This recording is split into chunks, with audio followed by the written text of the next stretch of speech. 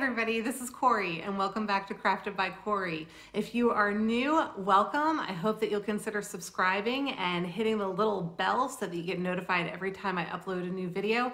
And to my subscribers, thank you so much. I'm so excited to have you back. Please be sure to comment and let me know what you think about today's video and provide any feedback. Let me know what you guys would like to see. So today we are going to be saying a goodbye to summer and hello to fall. I know it seems early, but fall is just around the corner. So we're going to be starting out with some summer coastal items because I just couldn't get enough of it after last week. And we're going to be easing our way gently into fall with a couple of other items. So 5 projects in total. Stay tuned and let's see what we're working on today. Here we go with DIY number 1. So we're going to be starting out with some frames from Dollar Tree with cute little things in them, as well as some nautical little frames, some vinyl, or if you prefer to do a printout for transfer, that's fine too. I have the Nantucket blue chalk paint, crystal chalk paint, and then the white chalk paint. So I'm going to start by taking the backs off of the little nautical picture frames. I'm going to set those little circular inserts aside for another project and pulling out the little metal tabs that we're holding those backings in. And then we're also going to take apart these little pictures. We're going to take the backs off of them, and then I'll be removing the little circular decorations, if you will.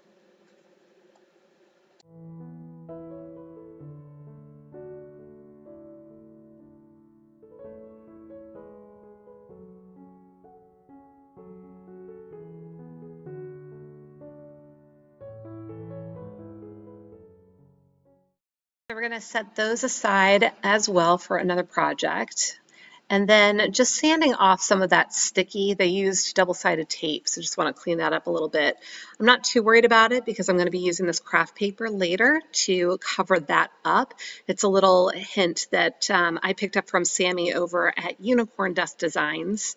So thank you to Sammy for that great idea. So just going to cut this out, and then I'll be setting it aside until later on in the project.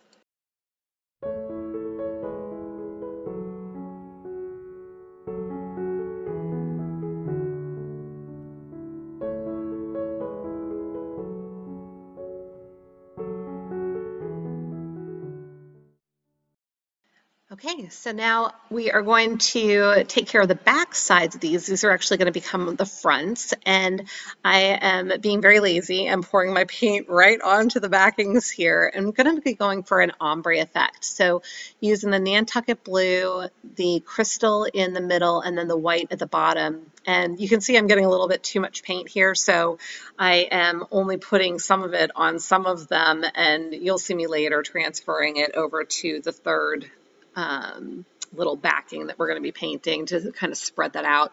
I also ended up having still too much paint, so you'll also see me using that on the little circular backings that we took off later.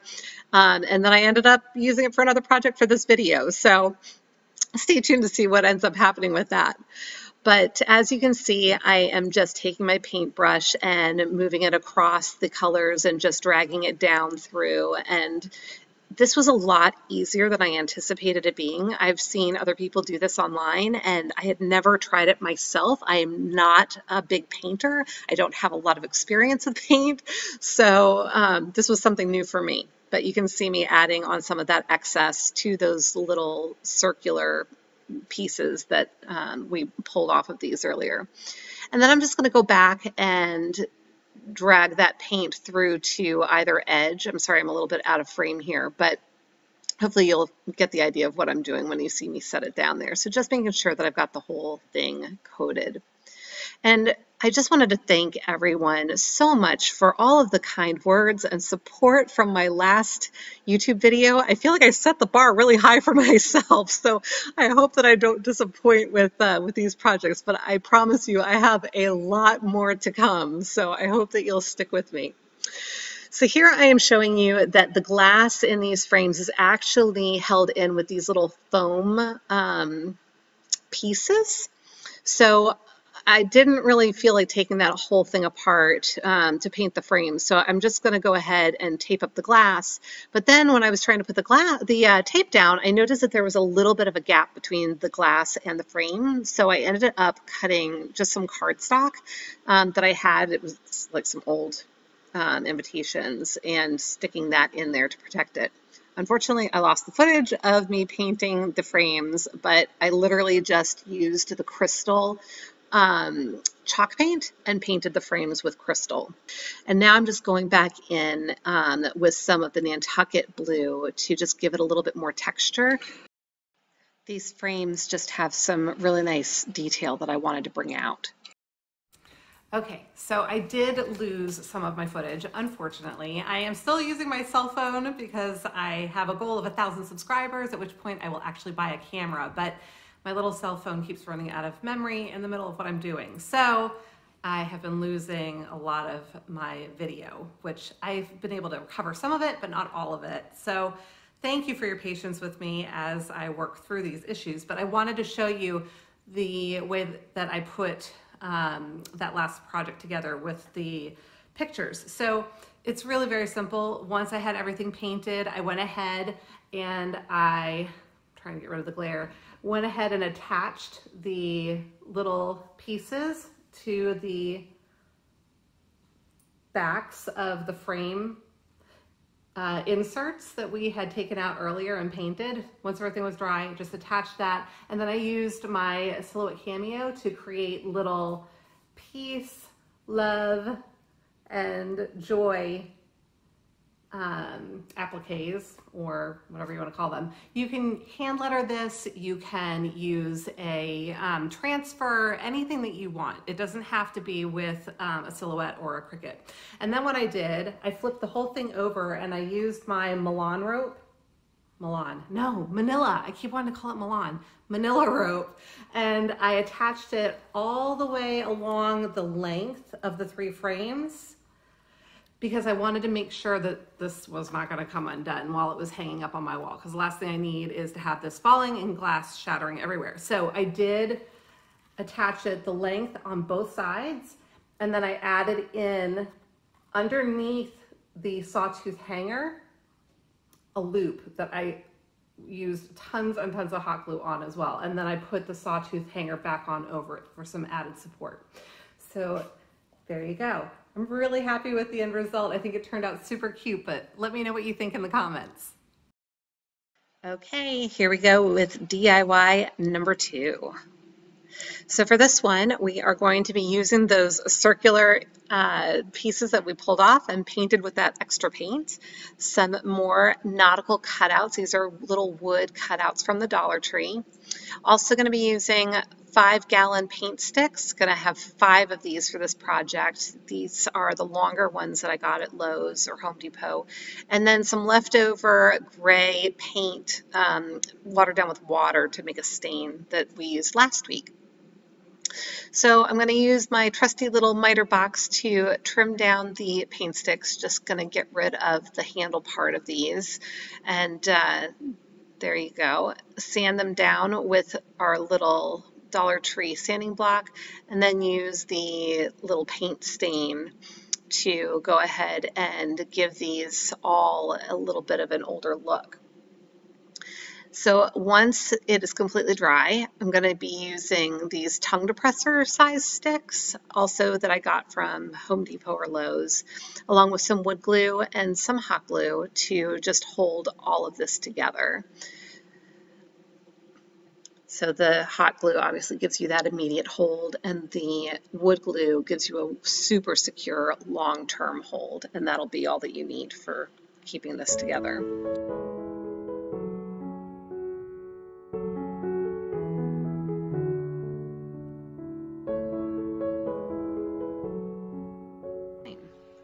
So now we're going to be taking our circular pieces, and I'm going to be using the same wood glue and hot glue to attach our little cutouts to the circular pieces.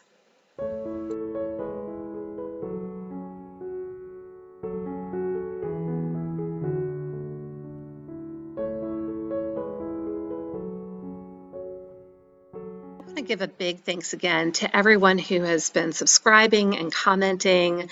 Your comments have just meant the world to me. The response I got from the last video, I am just blown away. So thank you so much from the very bottom of my heart.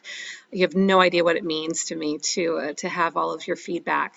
If you haven't yet subscribed, I really hope that you will and that you'll join us for future videos. And if you didn't catch last week's video, I will make sure that I leave a link to it in the description box. So I hope you'll check it out.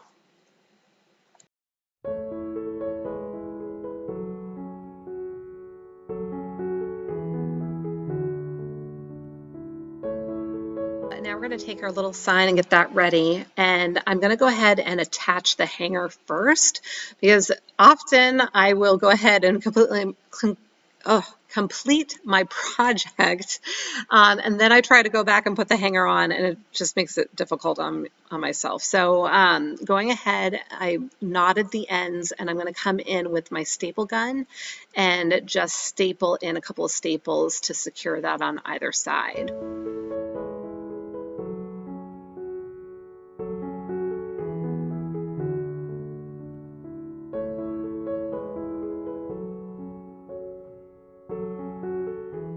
We're going to trim that off, and then we're all set with our hanger.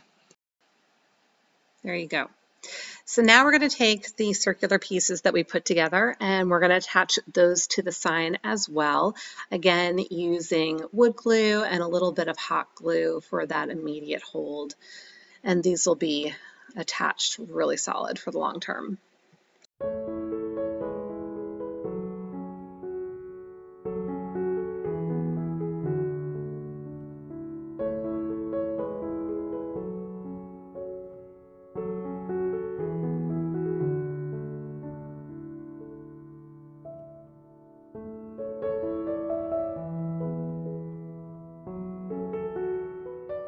I felt like it needed something more, so I am taking my jute cord and putting on my little finger protectors because I tend to like to burn myself with hot glue, but just using a bead of hot glue all the way around each of the circles. And I thought it would be cute to kind of crisscross it in between them, so rather than cutting the jute cord and having 3 single rounds, I just kind of overlapped it in the middle and did almost like a figure 8 kind of thing around each of those round decorative pieces.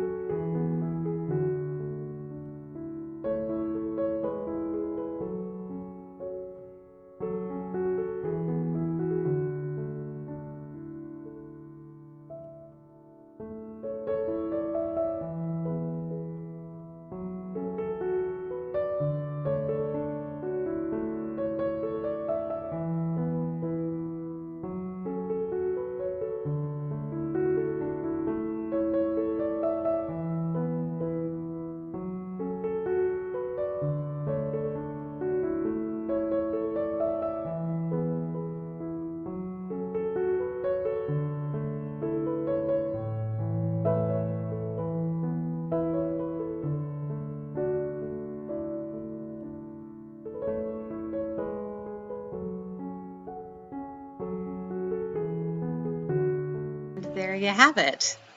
So then I decided I thought it was just a little bit too plain or too neat or something. So I wanted to distress it a little bit. So I went back in with some white chalk paint and just did dry brushing along the sign itself on each of the edges of the little nautical pieces. If you want to distress it, it definitely would be easier to do this before you put it all together. So I recommend doing it beforehand, but I just went back in and did it afterwards. So DIY number 3, here we go. So for this one, we're going to use a Dollar Tree dolphin sign that I had left over. I also had 3 bags of sea glass, and I thought it'd be really cute just to give this little dolphin a makeover. So first, I'm going to sand off a lot of the glitter just to kind of help with painting this little puppy up. And then we're going to come in and use the chalk paint in crystal There you go, Waverly Chalk Paint and Crystal. I love this color. It's just such a crisp, beautiful color for summer. But we're going to give our little guy 2 coats of chalk paint. And then once he is completely dry, we're going to come ahead and come in with our sea glass. Now, this is a great project if you like puzzles. Because what we're going to do, oh, and I wanted to tell you about the parchment paper. It works. If you guys saw my little haul video, I talked about getting the parchment paper from Dollar Tree with the pop-up parchment paper, and the paint doesn't stick to it. So I don't end up pulling it up and having it attached to my project after the paint is dry. But at any rate, puzzles, if you like puzzles, you're going to love this project because I'm coming in and just trying to figure out the best way to arrange all the sea glass, and then I'll come back in and glue it down. So this is a part of my video that was corrupt. I was able to recover it, but in the process, I somehow managed to flip it completely upside down. So I apologize for the bizarre camera angle. It looks perhaps right side up the way that it's shown, but it's kind of at a weird angle because I actually was filming it from the other direction. So there you have it. But at least I was able to recover the video for this piece. And there it is, completed and hanging on my wall. So let me know what you think in the comments. So DIY number 4. All right, I am really excited about this one. This is a baby blanket from the Dollar Tree, some leftover decorative cord that I have literally from more than 20 years ago, some embroidery cord that I have, a needle. We're going to be using some polyfill. Oh, and that is the stick to a foam brush that was not usable anymore, and I had saved it just in case. And then I'm just using this pizza screen as a template to cut out around from the baby blanket that you're going to see me doing here. So I have to give kudos to Olivia from Olivia's Romantic Home. She has a beautiful YouTube channel, and I saw her do this the other day. And I decided I was going to use it as my Try It Tuesday. So if you don't follow me on Instagram, I encourage you to join me over there. I do a Try It Tuesday every Tuesday where I attempt a project that I've seen someone else do. And I just love this one so much that I wanted to go ahead and videotape it. Normally I just do the project and I take a picture of it and I give kudos to the person that had the idea, but really wanted to incorporate this into my fall decor. So thanks, Olivia. So we cut out our round from the fabric, and now I'm taking the embroidery floss and I'm dividing it. It's normally 6 strands, and I'm only going to be using 3 of them. Now, I kind of had wished that I had used all 6 because Olivia had warned us that her thread snapped, and so she suggested using something a little stronger. I figured maybe the 3 strands would be enough. It wasn't. It snapped on me too. So just be careful towards the end when you're pulling this all together. But as you can see, I'm just taking my needle in and out through the fabric. This is such a simple project, you guys. Anybody can do this. You don't have to have a lot of experience with sewing to do this. You're going to cut out around, you're going to get a needle and thread, or hopefully something a little bit thicker than thread, come in and out about 1/4 to 1/2 inch down from the edge of your fabric, and just do that all the way around. That's it. Very, very simple. So then you kind of have a little bit of a sack. And what you'll do then is take your polyfill, and we're going to stuff the little sack with the polyfill. I probably stuffed this a little bit too tight also. That might be part of why I had the issue with my string popping when I tried to pull it all together. I didn't actually show you that part. This is my successful venture. Once I redid it, I just didn't pull it quite as tight. So you can see I've got a little bit more of a gap in there, but I fix it with hot glue later. So I'm taking the stick from my foam brush that I had saved because I had ripped the foam off of it, painted that with Java chalk paint, and now I'm just using my Dollar Tree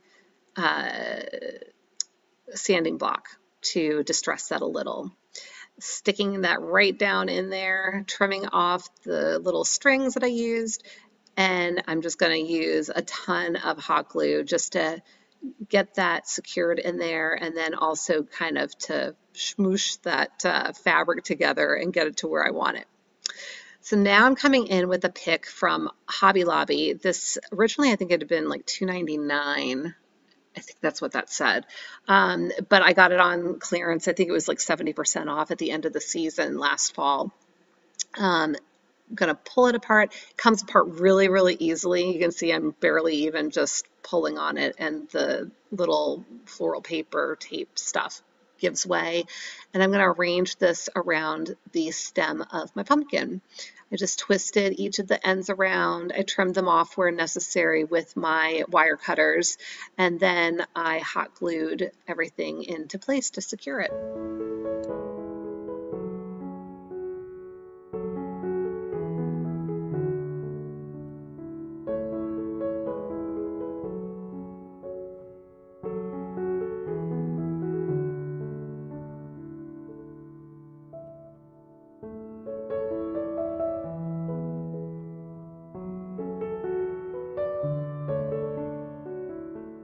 Isn't that super cute? I just love it. You have to let me know what you think.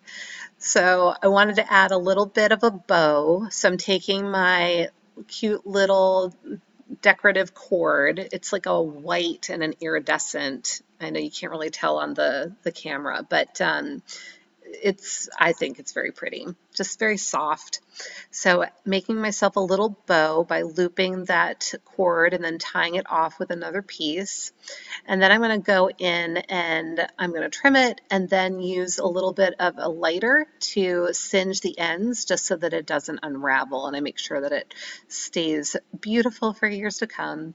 Then I'm going to be using the hot glue not only to hold my bow together for certain, even though I knotted it, just want that little extra hold, but then also to attach it to my pumpkin.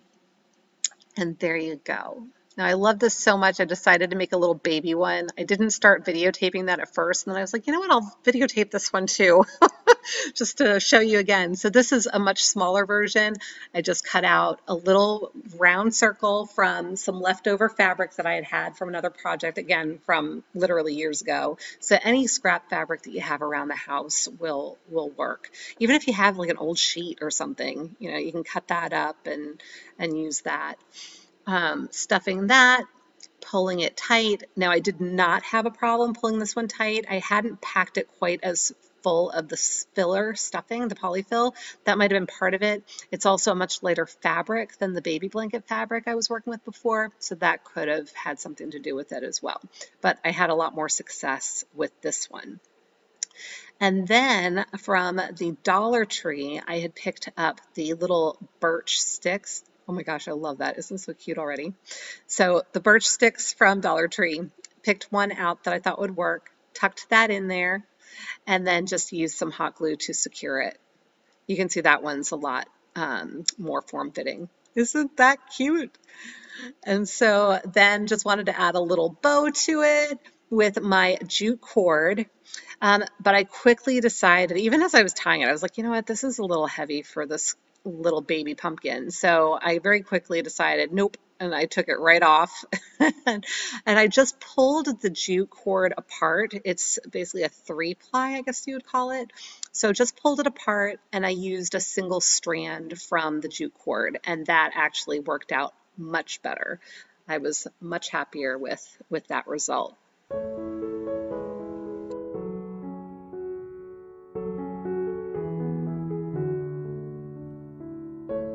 Well, you guys, I just love it. So stinking cute. And here they are together, Mama and baby pumpkins. I just love them. What do you think? Here we go for DIY number 5. So for this one, we are using a Dollar Tree little, I'm not sure if that's a candle holder or a vase, but also chalk paint in pumpkin and then in sheepskin. Gonna attempt to use gold paint, you'll see about that later, and a Dollar Tree cake plate. So just cleaning that up a little bit. getting it ready to use. Using a little baby wipe to get all of the residue off. So on the cake plate, I'm going to come in with the sheepskin. This is by Folk Art Plaid. And I'm going to give this 2 coats of paint. Now I'm only painting the bottom of it. So this will be continue to be food safe.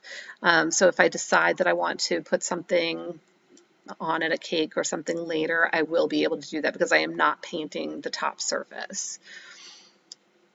So 2 coats of paint on that, then also doing 2 coats of paint of the pumpkin on the base. And I did go ahead and paint these ahead of time because I didn't want you to be able to see through the clear plastic. If I tried to paint it afterwards, you would notice that it needed to be painted or something, and then I would have ended up having to paint the surface. So here is where you see that my gold paint was a fail. It was completely dried up. So plan B, Sharpie, paint marker in gold. So yeah, this is where, we find a way or make a way. So when I couldn't use the gold paint with the paintbrush, I ended up having to use a different technique. And you're going to see me kind of figuring this out as I go here. So I originally thought I was going to just edge it and then try to distress it with the paint marker. Yeah, no, that didn't really work so well.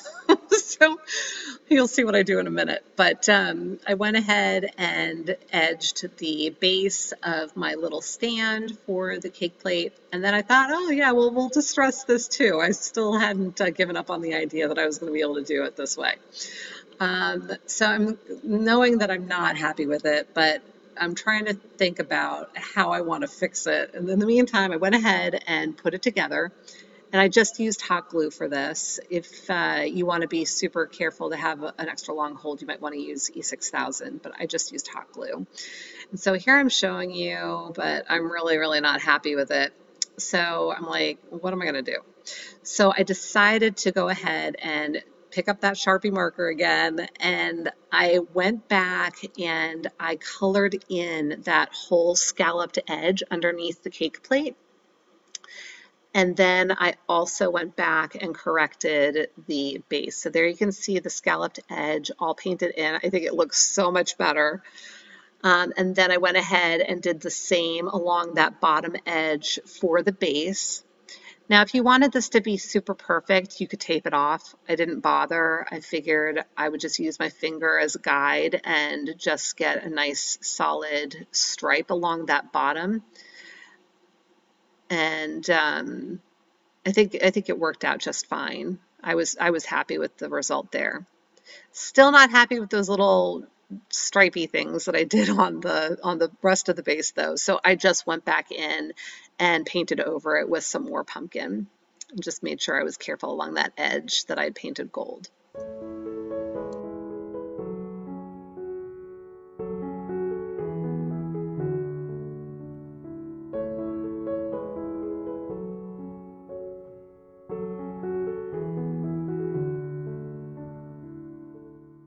There it is. So much better, I think.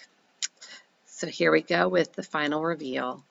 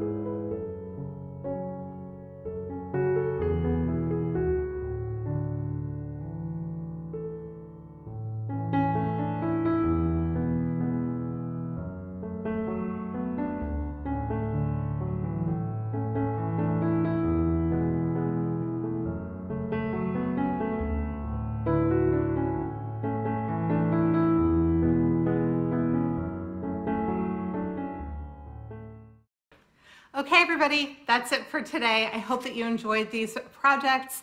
Looking forward to next week when we will be full on fall. And until then, be well, be kind, and make it a great day. Take good care. Bye.